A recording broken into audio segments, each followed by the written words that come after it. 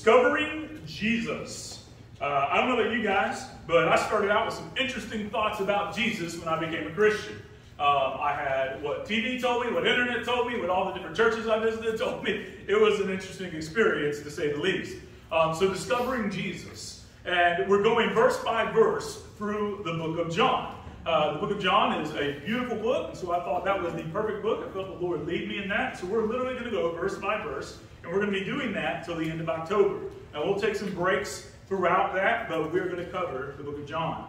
Now, I'm not a person who likes to invite myself to people's events. Most of you who've talked to me even for 5 minutes know that about me. I love to be around people. I love to do things with people, but I am just the type of person that I was not raised to invite myself to do that because I feel like I'm intruding. Do any of you ever feel that way? Like you just feel like you're intruding, like, hey, why don't you let me just go with that for you? Oh, you're going to eat? I'm coming with you. Or, oh, you're going to the movies? I'm going to be the third wheel. You know, it just feels like an intrusion. You know, people will say, just come on to the house whenever. I would love to come to your house, but very rarely I'm going to say, I'm coming to your house. I need that invite. I need that invite to do those things.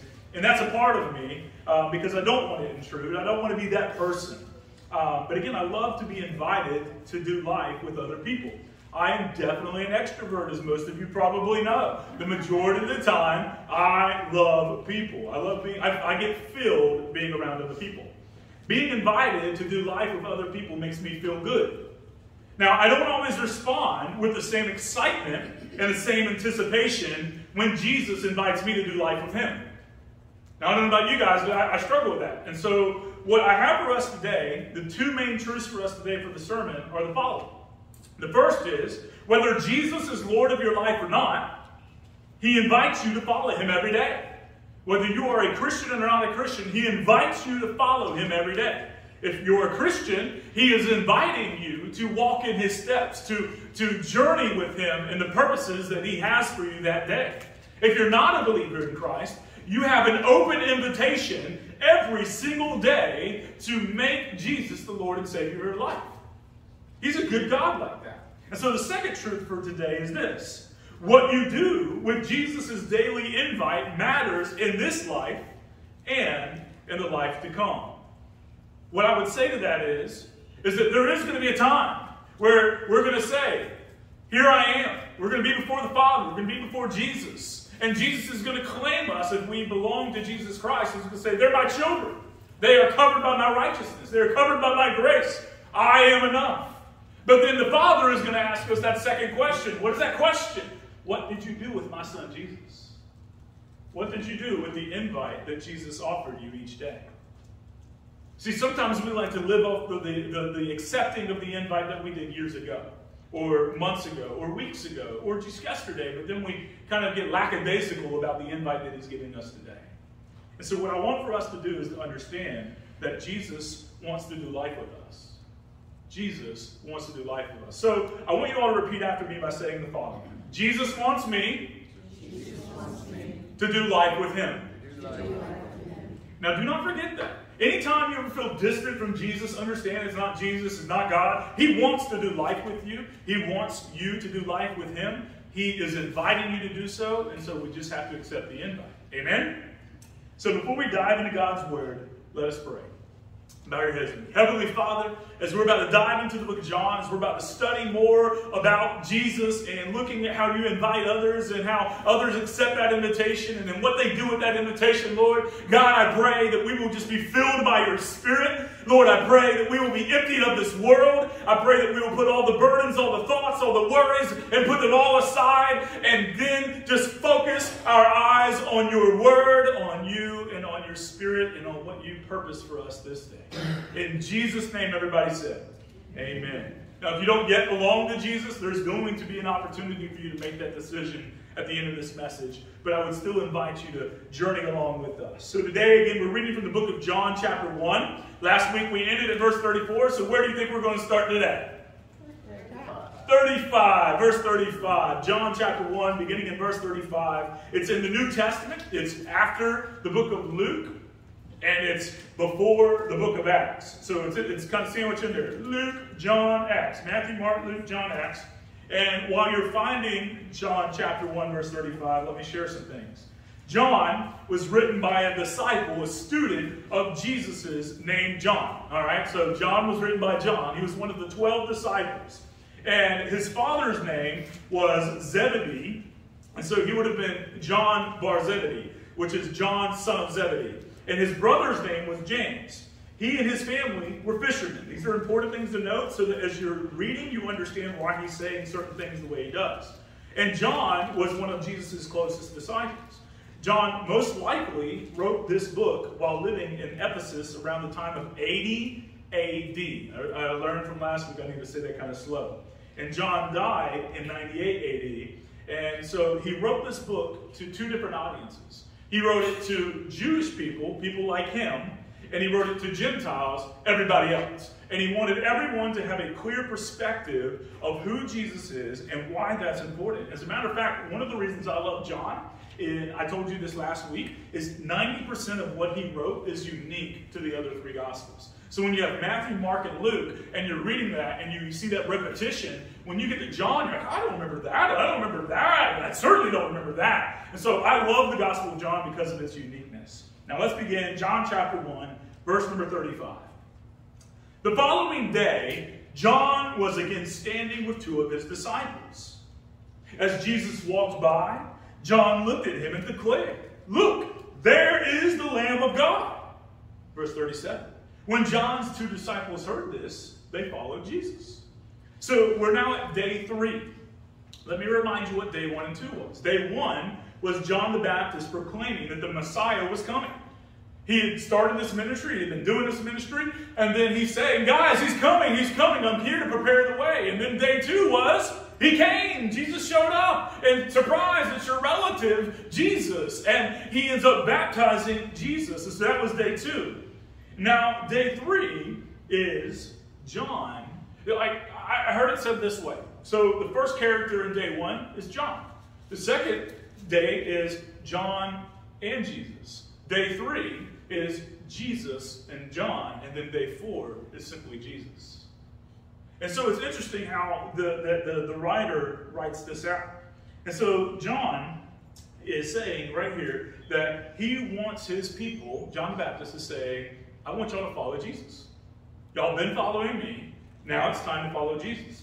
Think about that for a second. John the Baptist's ministry is doing amazing, yet what he's doing is it's all about Jesus. He points people to Jesus at the expense of his own fame. You know, one thing I've told you before is I'm afraid of being famous. I'm just going to be honest with you guys. I don't want to be famous. I don't want to be one of those guys who is on TV and all that. And here's the reason why.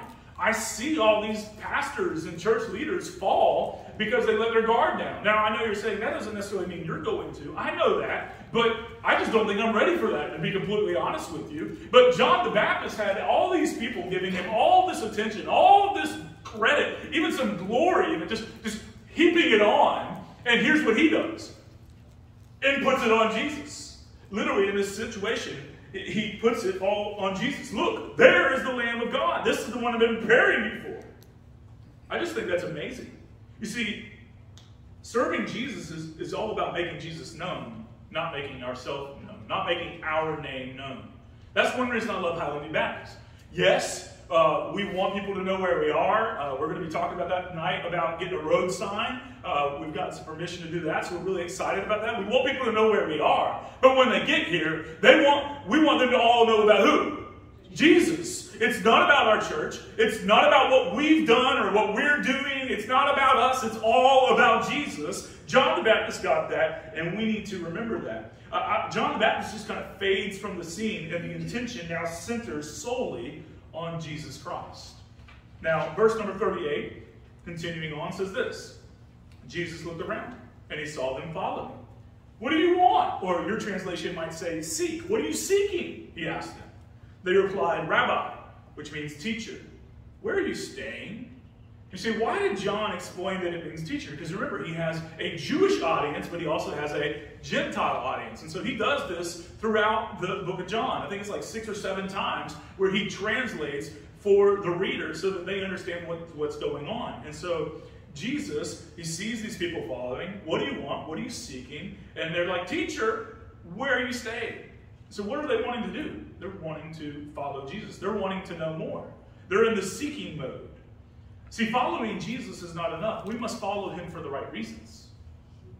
Let me point that out again. Following him is not enough. We need to follow him for the right reasons. So I love Jesus' response. We're going to see that in a second. But also, to follow Jesus for our own purposes would be like asking Jesus to follow us. To follow Jesus for our own purposes is inviting Jesus to follow us, to align with us, to support and advance our cause, not his own. Just yesterday, I was talking to a brother in Christ on the phone, and we were talking about a controversial subject. We were talking about Abram and in the Old Testament, where Abram and Sarai, Abraham and Sarah, you may know them as that, where what happens is he gets himself in a sticky situation. He heads to Egypt, and he's fearful of his life, and so he tells his wife, Sarah, hey, you're going to act like you're my sister. And so what ends up happening? Well, what ends up happening is the Pharaoh takes notice and is like, you're a beautiful woman. I want you to be a part of my harem. And so what we know is that she becomes a part of that. And so the question that we had asked was, well, did he sleep with her? The answer is, I don't know. Now, in another instance, yes, Abraham did this twice to his wife. Yeah, they had a rocky marriage, I'm sure, in some areas. All right? And so in another instance, we know that the scripture tells us that God protected Sarah from that situation as far as that she was put in that situation, but before there could be physical contact. But we don't know about this situation. And so, first of all, we got to say, Father Abraham, we love Father Abraham, but then he acts like this? And so what do we do with this? What do we do when there are things in the Bible that we're just shaking our head at? Either we can sweep it under the rug and say, I'm just going to ignore that, or we can make it mold to what we want it to say, right? Think about what we put on babies' nurseries. I'm just going to be honest with you. I laugh, and if you've done this, I love you. I laugh when I see Noah's Ark on babies' nurseries.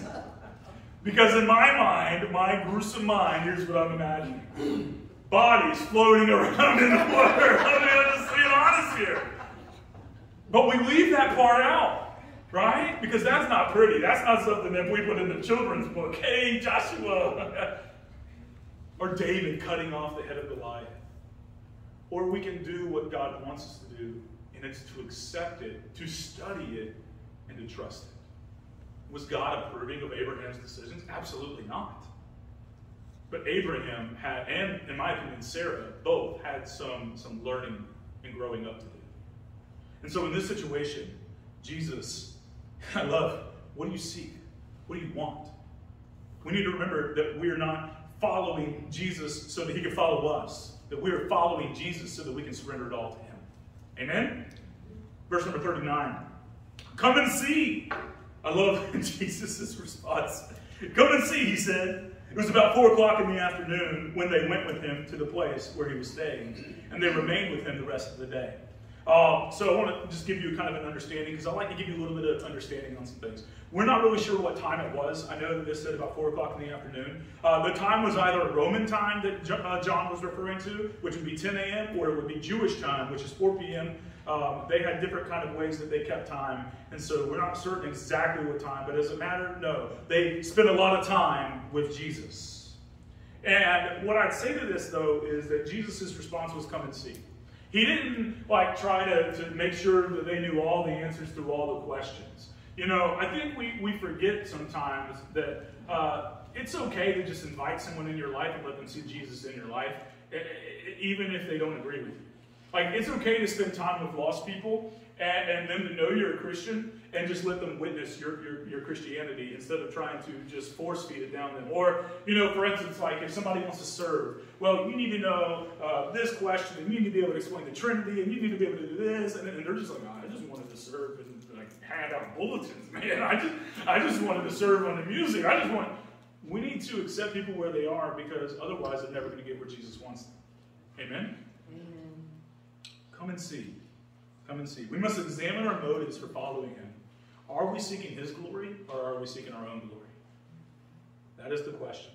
Now, we're about to talk about, honestly, one of my favorite disciples, because this disciple is only known, really, when you see him, for bringing people to Jesus. That's what he's known for. And so I love this disciple. His name is Andrew. Verse 40. Andrew, Simon Peter's brother, was one of these men who had heard what John said and then followed Jesus.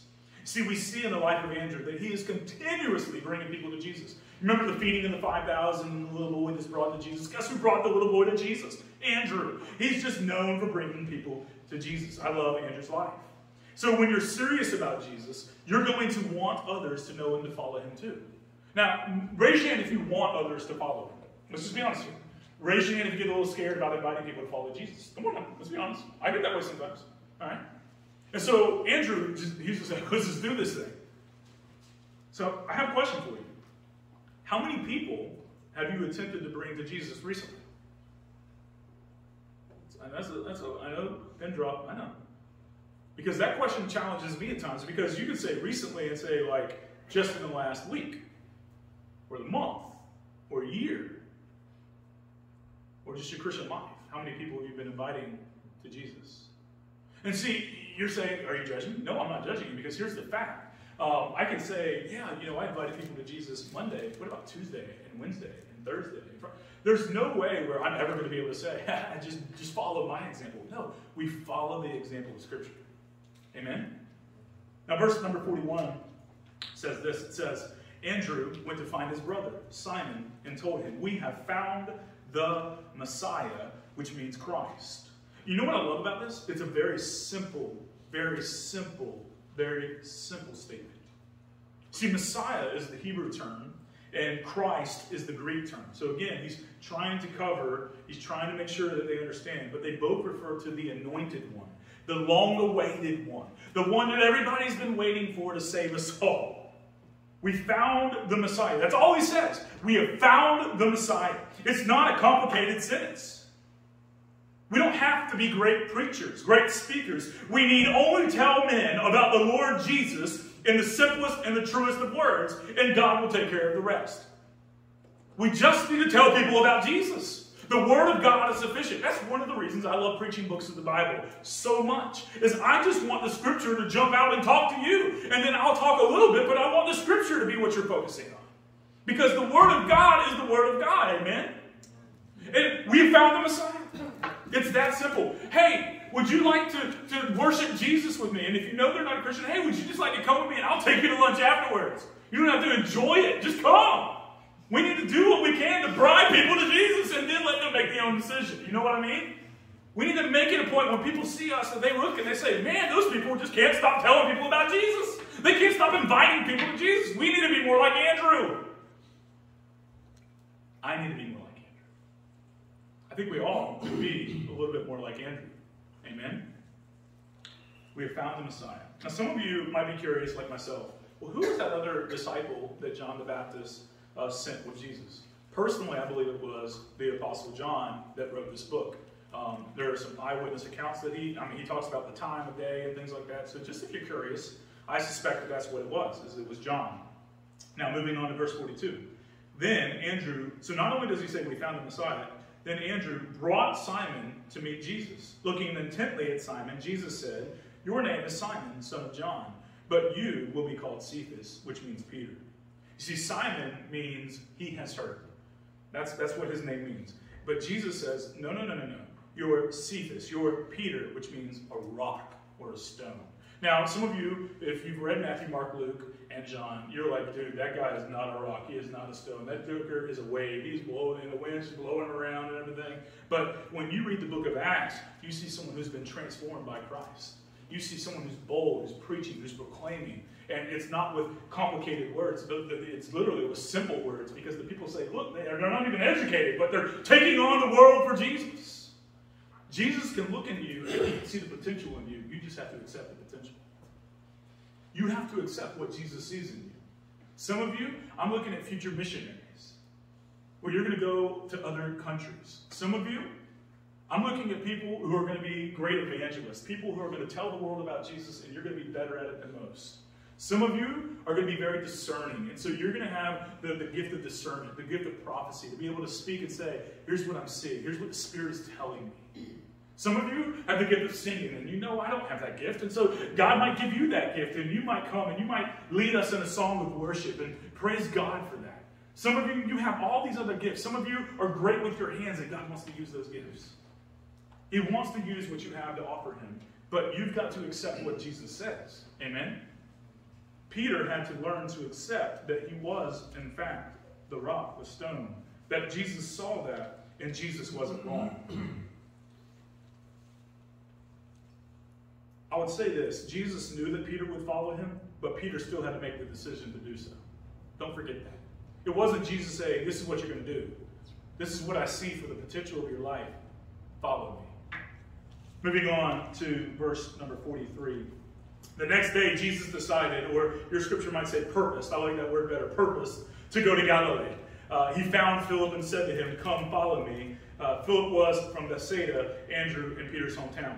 Now, I love this. Jesus is deciding, he's purposing to go somewhere. When Jesus purposes to go somewhere, he has a purpose. He has a reason, amen? So what I would invite you to do, when you go to work, you purpose to go to work. When you're in your neighborhood, you purpose to be in your neighborhood. When you're a husband and you decide to have children, you and your wife, you purpose to be a godly father. When you're a husband, you purpose to be a godly husband. You purpose to be a godly wife. You purpose. We are to live life on purpose, because if we don't live life on purpose, we're going to live it on what? Accident. How many of you have accidentally got yourself in a lot of trouble? We got to live life on purpose. Jesus was purposing. Yet he knew that he was going to be seeing Philip. And what does he say to him? He doesn't give out this big speech. Come follow me. Come follow me. So we're on the fourth day, and now Jesus is inviting people to follow him. This was unusual. See, the custom practice was for a person who wanted to be a disciple to take the initiative to approach the rabbi, the teacher, and ask to join to follow him, to ask for permission to say, hey, can I be one of your students? But instead, Jesus is going to the people that nobody wants, and he says, I want you to be one of my students. That is who Jesus is. He wants you all to be one of his students. All of you. Verse number 45. Philip went to look for Nathanael and told him, we have found the very person Moses and the prophets wrote about. His name is Jesus, the son of Joseph from Nazareth. Now, when you see the son of Joseph, just to give you an understanding, I mentioned it earlier, the son of is a phrase. So Jesus wasn't known as Jesus Christ. Like when people, hey, Jesus Christ. No, that was not his last name. What he would have been known as is Jesus Bar Joseph.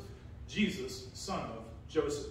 And so whenever, I'm telling you that for a reason, because we're about to run into a guy, and I want to tell you who I believe that guy is and who many scholars believe that guy is, because it's important. And so we see right here, it says, Philip went to look for Nathanael.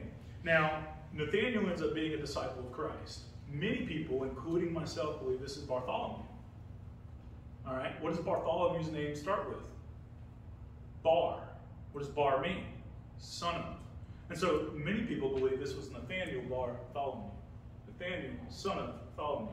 The reason is because we don't see Nathanael in Matthew, Mark, and Luke, but we see Bartholomew. Does that make sense? So I want you to understand, so that when you're seeing this, you see the spider webs tying together. All right? And so Philip went to look for Nathanael and told him, we have found the very person Moses and the prophets wrote about. His name is Jesus, the son of Joseph from Nazareth. When you're serious about Jesus, it doesn't take long to develop the habit of being a witness for Jesus Christ. You can't help but tell people about what God is doing in your life, what Jesus is doing in your life. Do you know the times when I'm the worst witness is the times when I am the worst student? The times when I am horrible at telling people and inviting people to Jesus is the times when I'm kicking and screaming on the purposes that Jesus has for my life, but I'm just not wanting to be a part of that. Moving on to verse number 46. I love this. Nazareth, exclaimed Nathanael. Can anything good come from Nazareth? Come and see for yourself, Philip replied. I love how Philip responds to that. He doesn't even just acknowledge any of that. He just come on and see. Come on, man. What you gonna do? All right? So what was his problem with Nazareth? Well, let me give you some understanding about Nazareth. All right? Nazareth was part of Galilee. Now, Galilee itself was a Jewish area, but it had a lot of foreigners involved in there. And so the rest of Jerusalem and so forth, they looked at Galilee, the region of Galilee, and they looked down on them. Now, Galilee looked down on Nazareth because Nazareth, let me tell you some things about Nazareth. I want to remember all the things that I kind of learned that I want to share with you guys. So, first of all, one thing you do need to know is Nazareth was not mentioned in prophecy in the Old Testament. And so, one thing Nathaniel's saying is, I don't remember Nazareth being mentioned in the prophecies and the promises that God had given. And so, he doesn't know that Jesus was born in Bethlehem, which was prophesied in Scripture hundreds and hundreds of years before Jesus was ever born. He doesn't know that fact. And then, what also you need to know is, again, Nazareth is a mix of cultures, a mix of idols, a mix of different things. And so it wasn't strictly Jewish. And so there was a lot of people that judged him for being so. But also, what also was, is it was near the crossroads of several trade routes. So therefore, it had contact with many cultural influences that Jews considered sinful. And so these trade routes, people would come into Nazareth. They would come in, right? And then, something that we don't know for sure, but tradition says that there was a Roman fortress, a garrison in Nazareth as well. Guess what? Jews did not like Romans. And so Nazareth just had, it's almost like Nazareth. Like, oh my goodness, Nazareth. It's kind of like Las Vegas, Sin City. You know what I'm saying? Like, Nazareth, what are you talking about? That's kind of the mindset of Nathaniel. And so it's not a bad mindset because he's understanding, like, he's not a bad person, but he's got some preconceptions. He has some pre-ideas. But I love Philip's response. Come and see for yourself.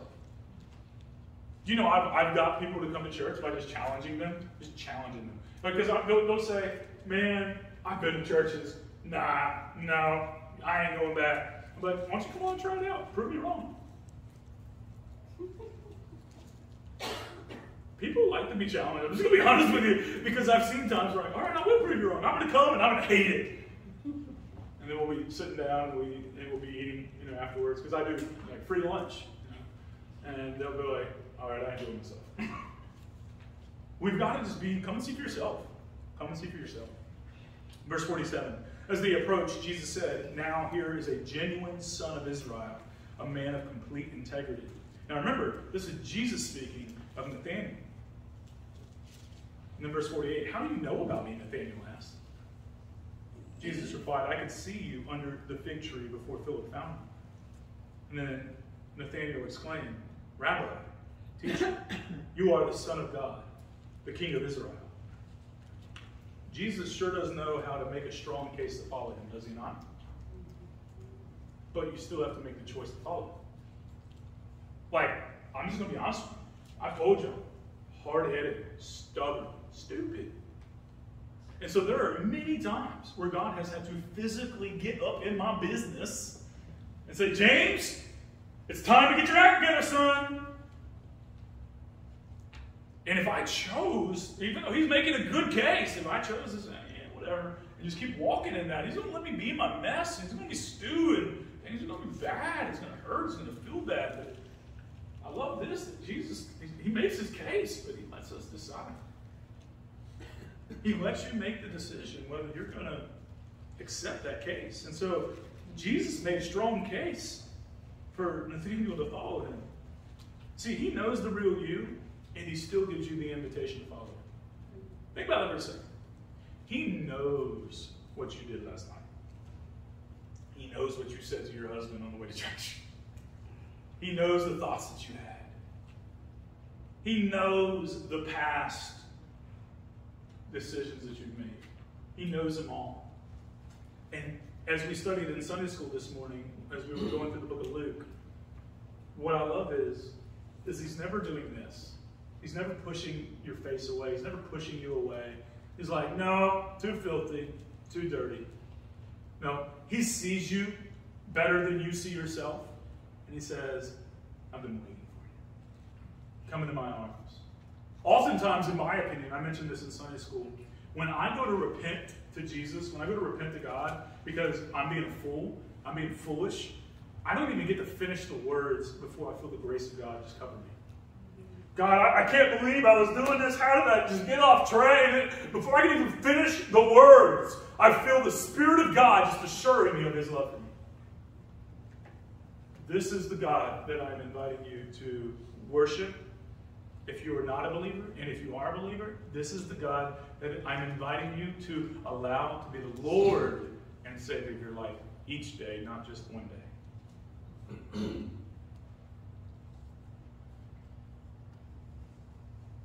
You know what's interesting is there was no spyware in that day. I wonder what Nathaniel's thinking. How the heck did he know that? Like, what? But now today, let's just be honest here. We'd be like, oh, he must have access to Google. All right, because Google's always listening, Apple's always listening.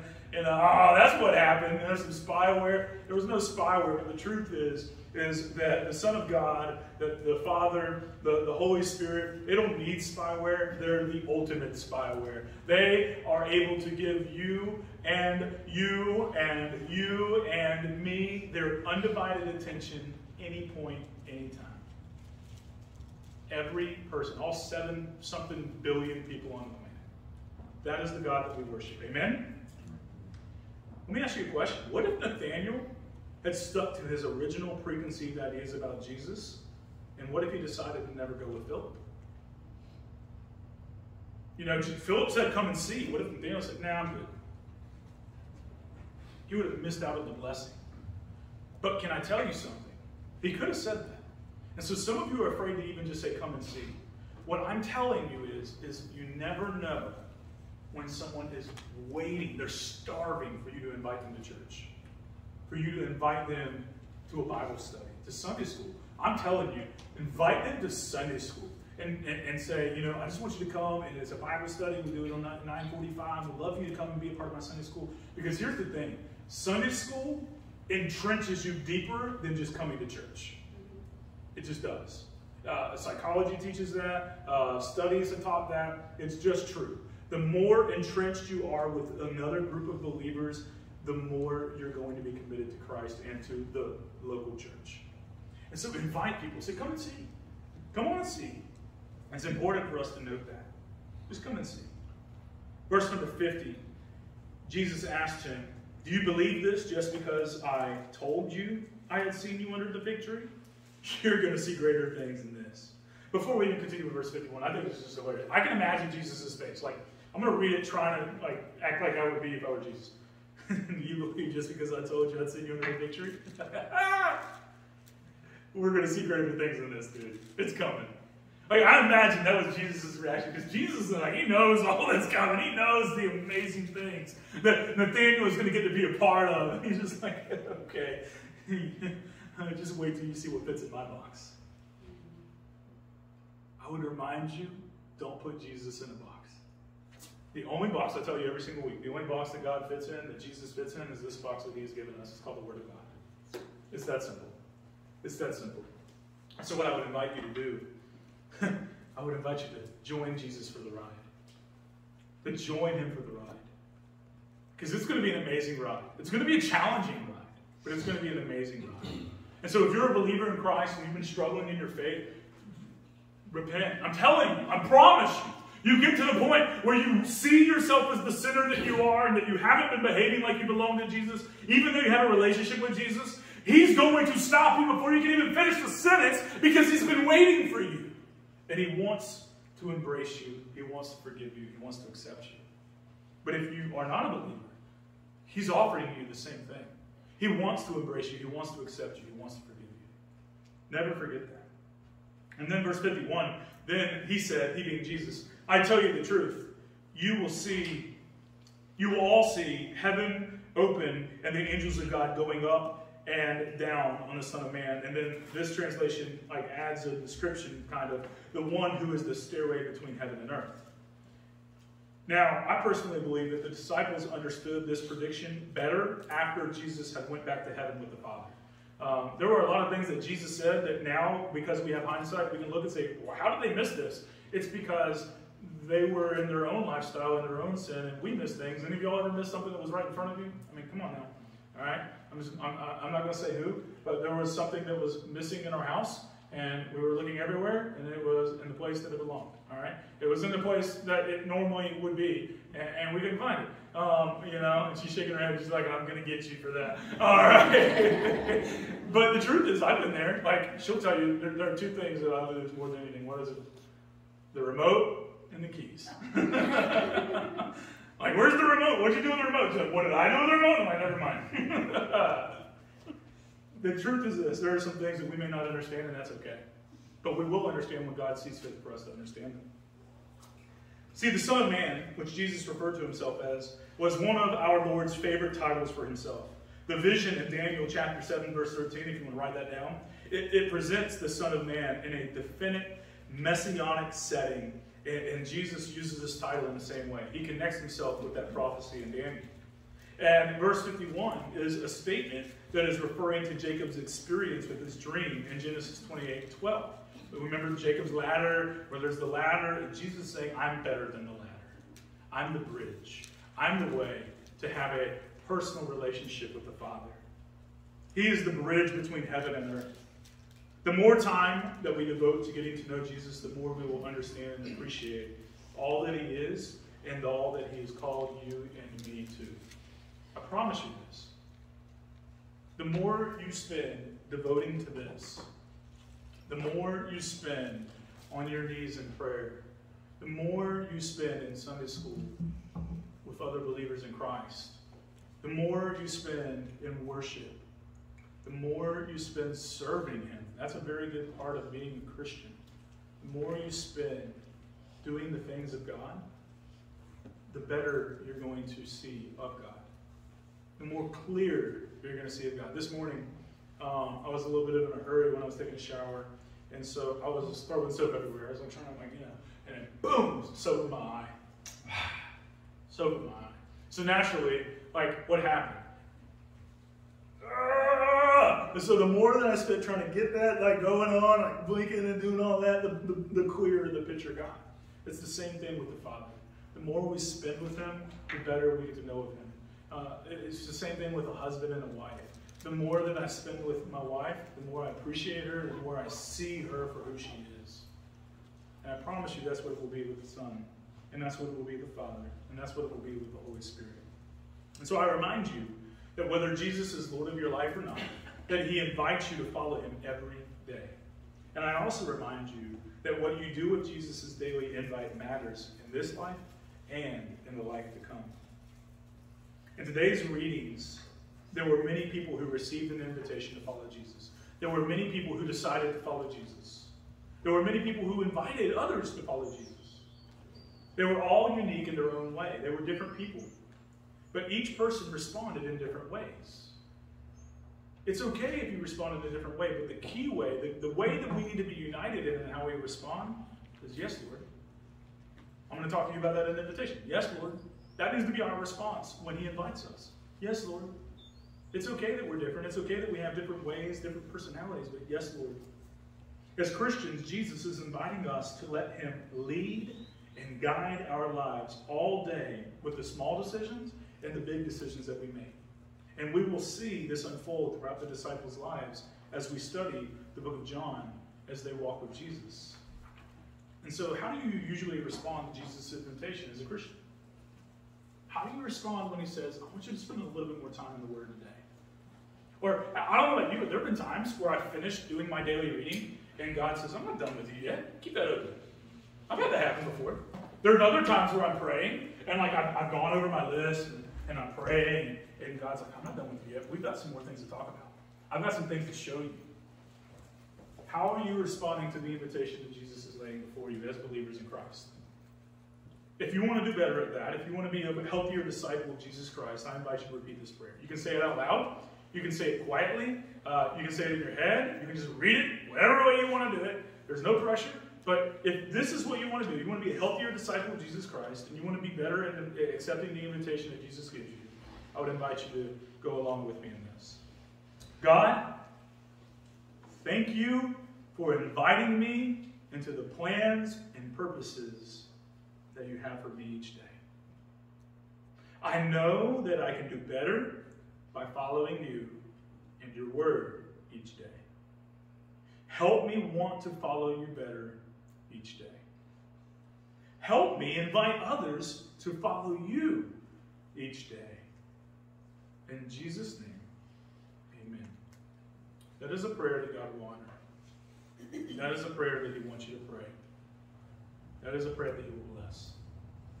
Now, Christians, this is a time to be seriously praying for those who have chosen to not make Jesus their Lord of their life right now. It's not time for you to tune out. It's time for you to spiritual warfare. It's time for you to put on the boots and let's get praying. Because there are people probably in this room. There are definitely, of the 400 or 500 people that watch online, there are people that are lost and without Christ that watch. And we need to be praying for them right now. Now, if you happen to be that person, you've been invited to Jesus before, probably. You know that. And if you're not a Christian, then you haven't accepted that. You haven't submitted to that. And so what you first need to decide is do you even believe in Jesus? Do you even believe in Jesus? Son, put the slide on. That's the first question. Do you believe in Jesus? You see, what does that even mean? What it means is, do you believe in Jesus? Do you believe the Bible? Do you believe it to be true? Do you believe what I'm telling you about who Jesus is? What happened to Jesus? The life that he lived? That he's alive today, even though he died on the cross for your sins, and he was resurrected on the third day by the power of the Holy Spirit, and then he floated, ascended up into heaven. Do you believe that stuff that I'm talking about? And if the answer is yes, I believe that, then the second question you need to ask is, do you belong to Jesus? Because the Bible tells us there's going to be 20 people who believe, but do not belong, and they're going to be in hell. And it's not because God didn't want them to belong, it's because they chose religion or churchianity over disciple of Christ. And so if you don't belong to Jesus, then what I would ask you is, why not? What's kept you from belonging to Jesus up to this point? What is it that has kept you from saying, I surrender all? I give you all my addictions. I give you all my sins. I give you my marriage. I give you it all. I just want to be yours, Jesus. What is it that's kept you? And if you're just saying, man, there's nothing keeping me, then what's keeping you now from making that decision right now? What's keeping you from saying the prayer that I'm going to share with you, to say, all right, I'm ready? Because the truth is that we have been praying for you, whoever you are. And God and the Holy Spirit and Jesus, that they want you. But you have to want him back. You have to admit that you are a sinner. You are sick. And you are in need of a doctor. You are in need of a Savior. And the only Savior that will supply the cure for that sickness is Jesus. So if that's you, I invite you to simply repeat this prayer. You can say it out loud. You can say it quietly. You can say it in your head. And if you want to let us know, you can come down to the altar, or you can even just fill out a blue card and put it in the offering plate, even if you're not a guest. But I would invite you just to repeat this prayer, and it's on the screen so that you can keep up. God, I see that I've sinned against you. I ask you to forgive my sins. I know that Jesus died for my sins and rose from the dead. And today I choose to turn from my sins. I invite you to be the Lord and the Savior of my life. I trust only in you, God. In Jesus' name, amen. If that's you, I have a challenge for you. Let someone know. Let someone know that you made that decision. Again, blue card, somehow, come down to the altar. Tell me before you leave, but let somebody know, because the church wants to celebrate this with you. But you're saying, maybe that's not me yet. Then what I'm praying is that maybe you just move closer to finally saying yes, and maybe next time you'll say yes. But know that Jesus is inviting you every single day. Now, some of you are saying, well, what about me? Like, what am I supposed to do? I'm a believer in Christ. What am I supposed to do with this message? Very simply. Yes, Lord. Because the truth is, I can't tell you how many times I'm like, oh, wow, Lord, the Lord really worked on my marriage today in your message. And I didn't preach anything. I preached on tithing. I'm like, what? And I'm like, yeah. Why? Because the Holy Spirit is the Holy Spirit. He can use the Word of God to do His purposes, to accomplish His will. And so whatever it is that the Lord is calling you to do, whatever it is, maybe you want to become a member like Miss Paula did today. And maybe you want to know more about it. Come to me. We'll talk about that. I'll meet with you. I'll talk with you. we'll definitely do that. Maybe you need to be baptized. Maybe you've never accepted that the Bible teaches that you're to be baptized after you submit and surrender your life to Jesus Christ. So maybe that's what you need to do. Maybe you want to serve. Maybe you're already a member and you want to serve within the church. We would love for you to be a part of that. Maybe you want to know more about Jesus, or you want to know more about this, or maybe you're just struggling to even just breathe. Right now, there's a lot of depression going on around in our country. Maybe you're just struggling each day. I want to help you with that. Jesus wants to help you with that, and he will. And so what you need to respond simply is, what, church? Yes, Lord. We got to say it with more authority. What, church? Yes, Lord. Yes, Lord. Yes, Lord. Whatever it is. Yes, Lord. You want me to give that to you? I've been holding on for 10 years, but here you go. Yes, Lord. I've only been holding it for 10 minutes, but here you go. Whatever it is, give it to Jesus. I'm going to pray. And when I say amen, Miss Linda and somebody at the music, I'm not sure if all three of them are coming, they're going to come and they're going to lead us in a song of worship. And we are going to worship Jesus. We're not going to sing a song. We are going to worship Jesus. We're going to follow the lead of those that are worshiping Jesus in front of us. All right? Bow your heads with me if you will. Heavenly Father, I pray right now. I pray for this church. I pray for those that are watching. I pray for the members, for those that are just a part of our church family, but not yet members, for those who are just attending, for those who are watching, whatever it is, Lord. God, I know that your Holy Spirit is working on their hearts, working on their lives. You're inviting them to trust you with something. You're inviting them to trust you with salvation. You're inviting them to trust you with their marriages. You're inviting them to trust you with their jobs. You're inviting them to trust you with church. You're inviting them to trust you with something, Lord. God, I pray that what we will see is that when we all say amen, that we mean it and we give it all to you and we submit it all to you and we surrender it all to you. And we simply respond not just with word, but with heart and with everything we have. Yes, Lord. Yes, Lord. Yes, Lord. In Jesus' name, everybody said, amen.